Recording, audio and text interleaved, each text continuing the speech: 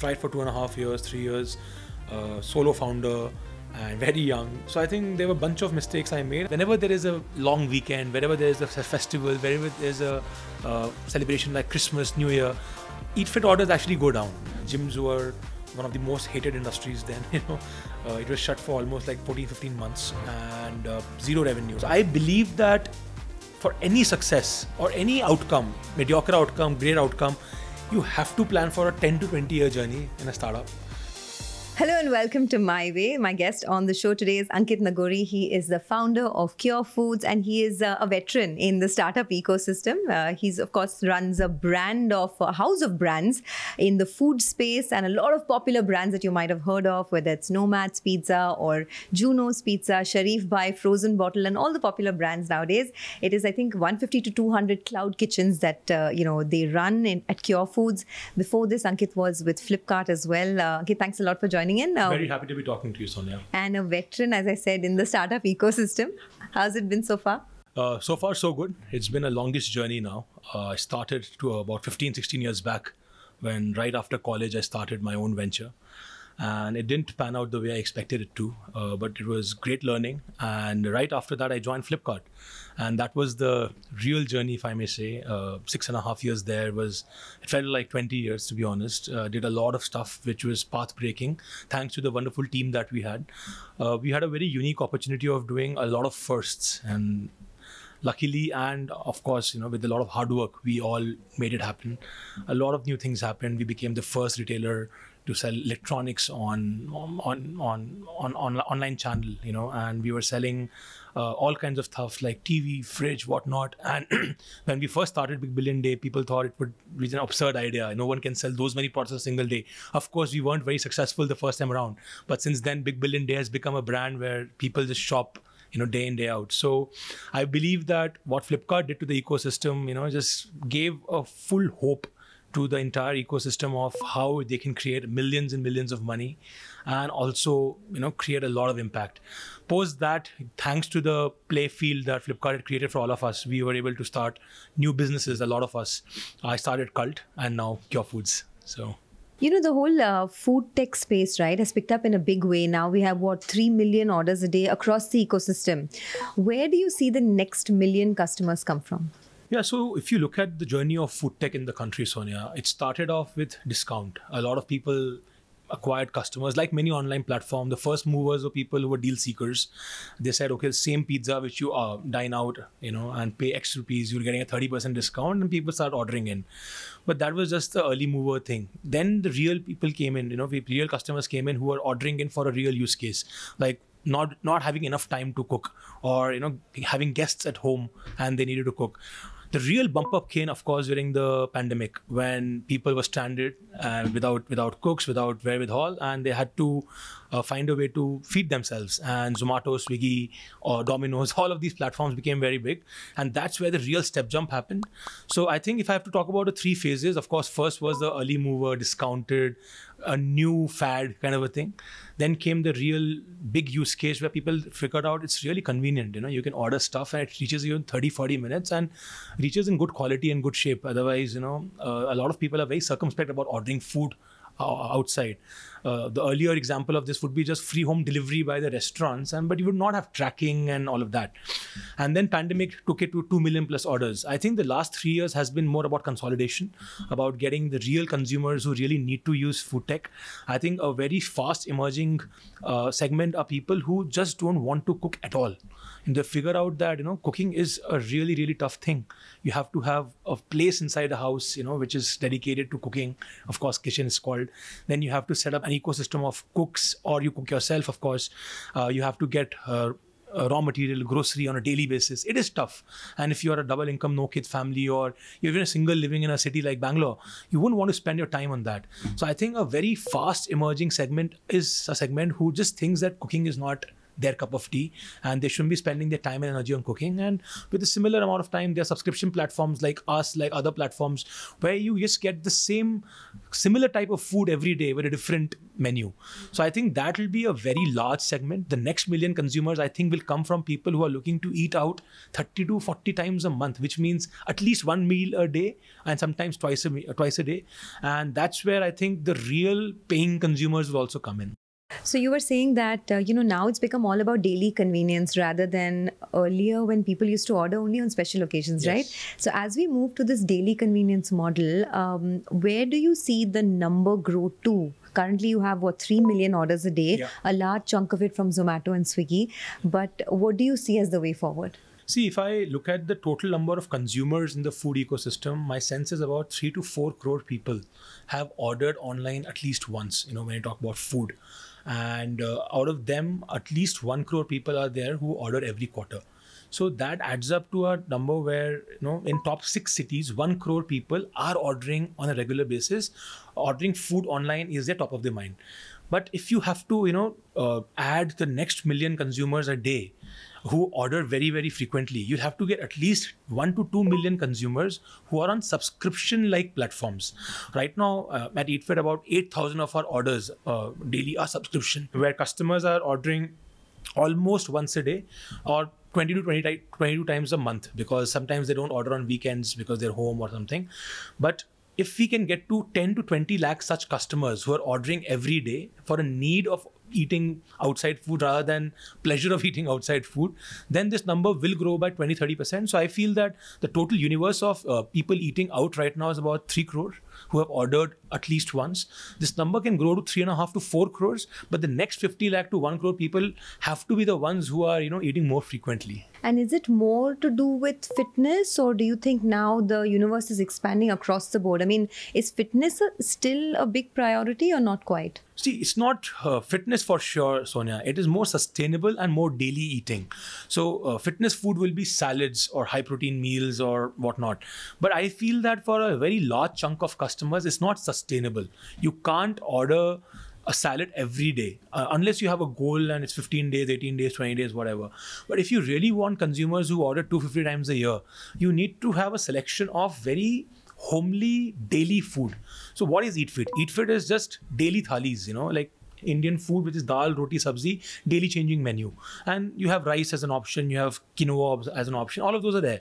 But people can eat that food every day because that's what they have grown up eating. So you don't need to really invent a lot.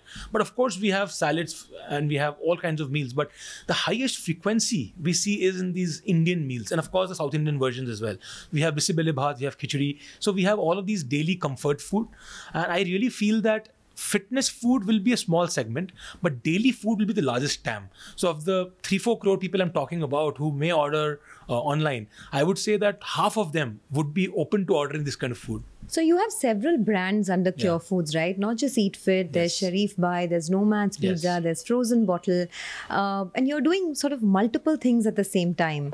Over the next 3 to 4 years, where is your main focus going to lie? Right. So this is something which we figured during pandemic, Sonia, that, EatFit was a daily food brand. And we figured that people had a lot of time to cook. So our orders on a daily food brand actually went down, while we thought that, people will order a lot more because for them, they had time to cook their food and basic food. And the real bumper was happening during weekends for a lot of brands we know, a lot of customers, a lot of restaurants we know. And we figured that for customers who were cooped in inside their houses, celebration was indoors. So pizzas, biryanis, cakes, these were the categories which really took off. And exactly that time we figured that we need more categories, because whenever there is a long weekend, wherever there is a festival, wherever there's a celebration like Christmas, New Year, EatFit orders actually go down. And we have such large infrastructure of 200 plus kitchens, so many chefs in the kitchens. We need brands which can balance out the orders. And that's where we decided to get into all of these categories. We could have built these categories, but we figured that it's not very easy to build brands. It is difficult. It takes a lot of years. It takes serendipity to build brands. We figured out some of these partners, like Nomad Pizza and Sharif Bhai, which are now part of the Curefoods ecosystem. We saw that they were doing extremely well, but they were all single city, a few kitchen brands, and we got them on board, and now they're multi-city, multi-kitchen, because we have that infrastructure which they can ride on. So I also noticed that, of course, you're a veteran in the e-commerce space, but now you're also getting into the offline format with casual dining. Nomad's Pizzas have multiple outlets, etc. Do you think that to sustain this online business model, you also need that sort of offline presence? Absolutely. I think for any brand to be an online only brand, either they need to be a superpower like Domino's, well, they also are online and offline both, or you need to have infinite marketing budgets. We are none of them right now, so we have to build a right mix of offline and online. Offline business allows you to cater to customers who are not ordering online. Like I said, or in entire country, only 3-4 crore people would order online or have ordered online, because others don't need to. But then how do you cater to them? But more importantly, if you build offline locations, it builds trust. People can put a place to the name that, okay, this is the place where I order from. And also for at least 30% of the weekdays or 30% occasions on the weekdays, whether it's a Friday evening or a Sunday brunch, people would step out. You can't not imagine them stepping out. And you completely miss out on those customers if you weren't an offline also brand. So, yeah. So, just talking a little bit about your own journey, right? You're sort of a startup veteran. You started with YouthPad about 15 years ago, then went on to become the Chief Business Officer at Flipkart. And then, of course, now you're doing Curefoods. What has your biggest learning been through it all? I think learning, one thing which I really talk about is that everything takes a lot of time, and things can get very boring, and that's when you have to endure. Because a lot of entrepreneurs I see, a lot of younger entrepreneurs I speak to as a virtue of being angel investor, is that they're looking for a lot of action and very quick results. And maybe I was also like that earlier, maybe 10 years back, but at least in the last 8-9 years, it's figured that any outcome will take multiple decades, 10 to 20 years. So if you start off with that mindset, then you won't be in a hurry in the initial years. And being in a hurry in initial years is not good, because that's where the foundation is being set, the building blocks are being made. So I believe that for any success or any outcome, mediocre outcome, great outcome, you have to plan for a 10 to 20 year journey in a startup. And I talk about it a lot. I talk about the fact that people who can endure boredom are the most powerful people, because they are at it every single day, and if there's a game of attrition, they'll win, So I really believe that it is a very long-term journey and you have to build it that way. What is the biggest misconception of being a founder? Oh, I think the biggest misconception is that people think it's really sexy and really, hunky and dory. I think it's the toughest thing. I get a lot of questions. I get to meet a lot of young kids at campus when I'm talking to them. They all want to be entrepreneurs. And I start off by saying, don't, because I tell them that you'll get a good job if you're an IIT and IIM and other colleges. Why do you want to do it? How does it match your dreams? And then, of course, there is this whole misconception, Sonia, that you'll make your first million within first 5 years. I think 80% founders will never make their first million, So that's the misconception which they have, which can be cleared with data. But they still have that positive thing that, okay, I can succeed. But they don't know what it takes to succeed, because startup is extremely tough. Of course, I also motivate and also push a lot of people to start up, and, I invest in a lot of young entrepreneurs. But I think most people underestimate the effort it takes, because your success is dependent on the customers, the team that you build, the investors that you seek, and the outcome that you want. Because outcome is, again, whether it's a IPO or a sellout or a merger, it is such a complex thing. I think only 1 in 100 companies can get the desired outcome. So I think if I have to do some education in the ecosystem, I want to talk about the fact that join an early stage startup. There, the success chances are so much higher, because you'll get your salary, you'll get your ESOPs. And if there is a good outcome, then you will make money and then probably become an entrepreneur. But I tell a lot of young people to go join all these new age companies, like how I joined Flipkart as a very young kid. That's the path I recommend a lot of people to follow. But that was also a step you took which turned out to be in your favor, right? I mean, and there's a little bit of luck in that as well. Absolutely, very lucky. So over the next 10 years, where do you see the big trends in the startup world? I don't see a very different trend, Sonia. See, there is a very... So what are the fundamentals of Indian startup ecosystem? 1.4 billion population, almost 100% internet literacy, internet penetration, railroads being settled now, with fintech, logistics, internet, all of these things being taken care of. So I think a lot of new categories will get created. For example, iPhones did not exist 15 years back, or smartphones didn't exist. So as smartphones became a category, all the people wanted to buy it online, and Flipkart, of course, was a pioneer there. Likewise, online fashion, Myntra, Flipkart did that. So a lot of new categories will come by the virtue of the innovation happening, and all the internet companies or startups who have built the railroads will benefit. Tomorrow a new UPI comes, or a new UPI equivalent comes. All the fintech out there with 20, 30, 40 million customers will launch that solution on day one, right?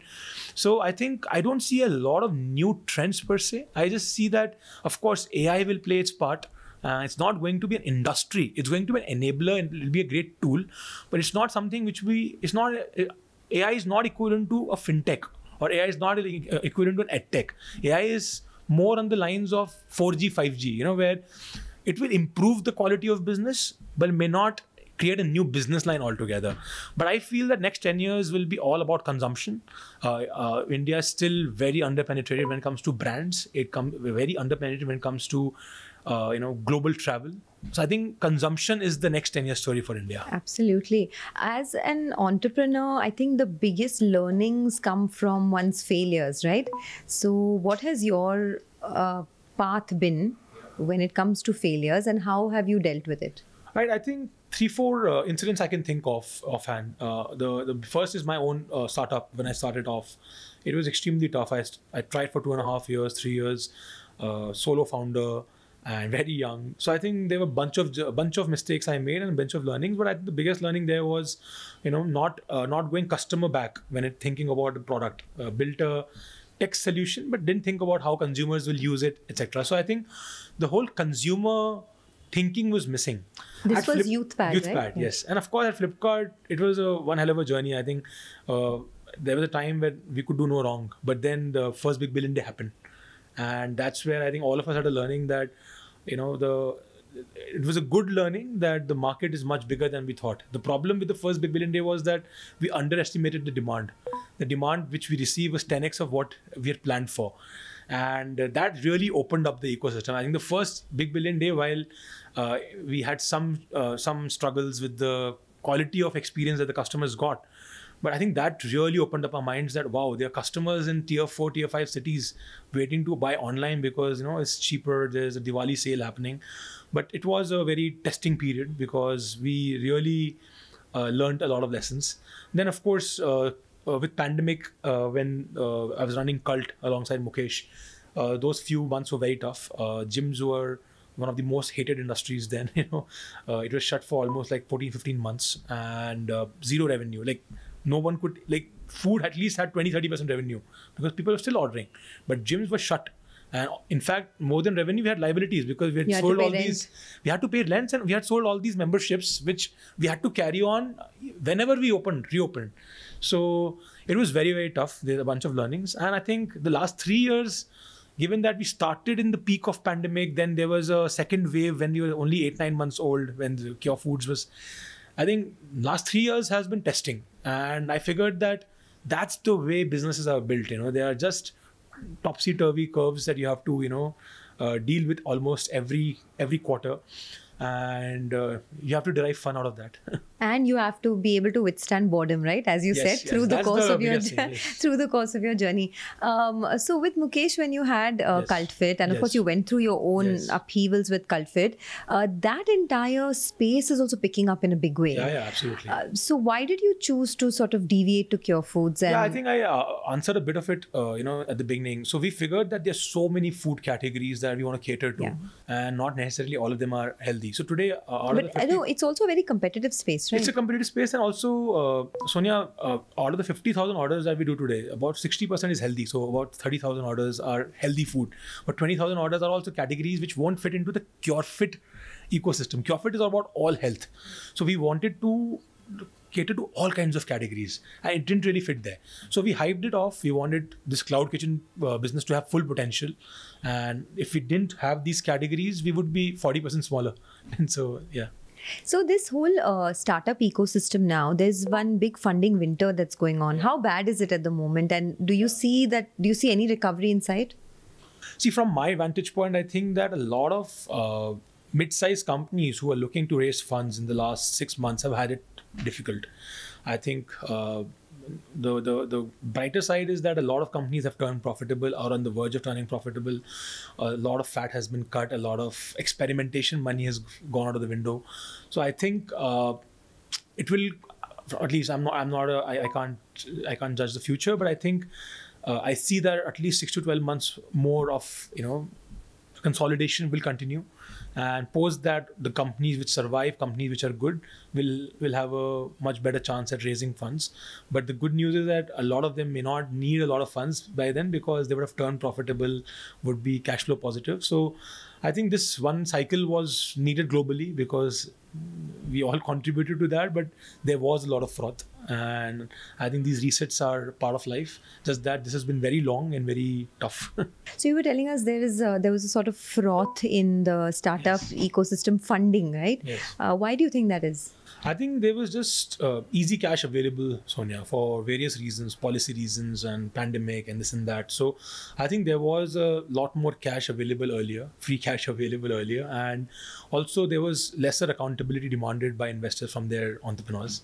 So as a combination of all of that, there was lower accountability, easy money, and a lot more maturism in the ecosystem. I think all of that is now tempered down, and you'll see a lot more real companies around.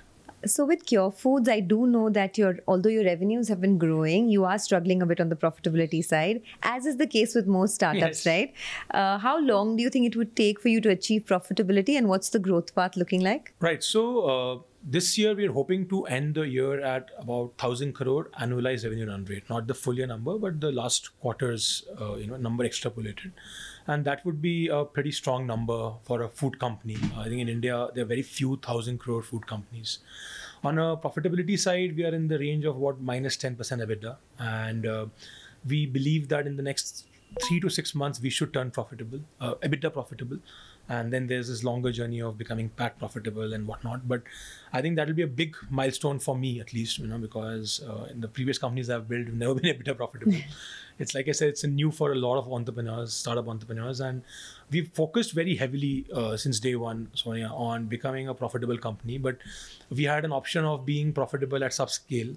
But we had set this 1,000 crore as a benchmark that profitability and 1,000 crore should happen at the same time. We could have been a profitable company at a 500 crore revenue, but then growing beyond that, because once you're profitable, then you want to follow some discipline. Then growing beyond that will become slower. So there's no science to it. There's no reason I chose that number, but we said, okay, when we are a 1,000 crore company, we want to be profitable. And that was the goal set. It's been tough. Profitability in food is extremely tough. Last 12 months, the food inflation was on fire. Was a crazy time to be a food entrepreneur.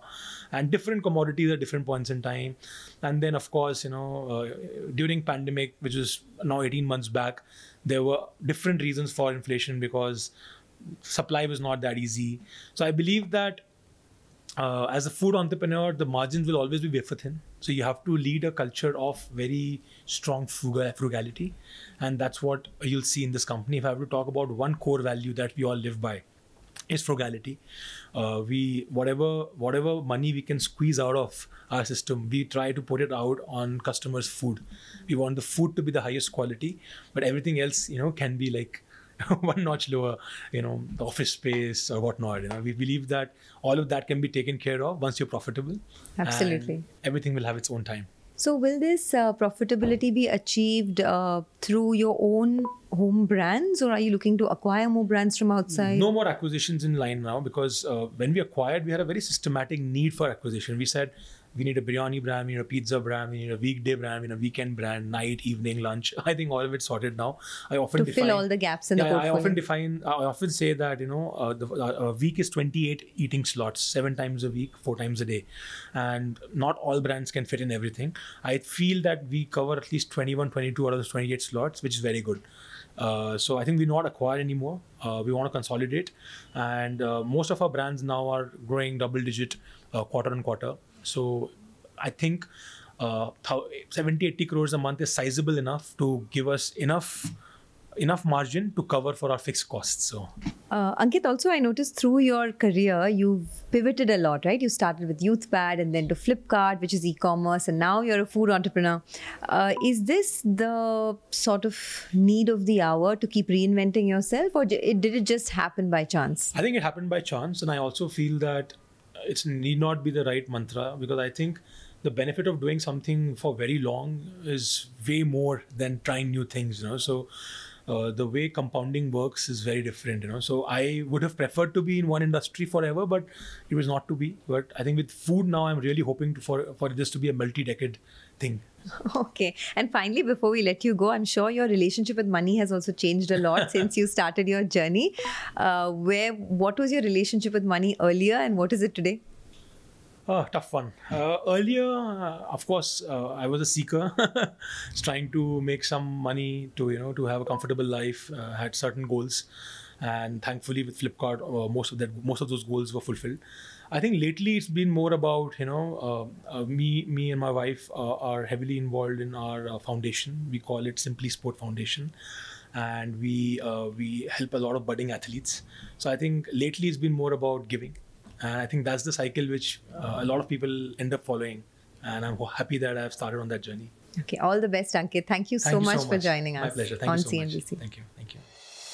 Thank you for watching CNBC TV18. For all the latest news and updates, do follow us on our social media platforms.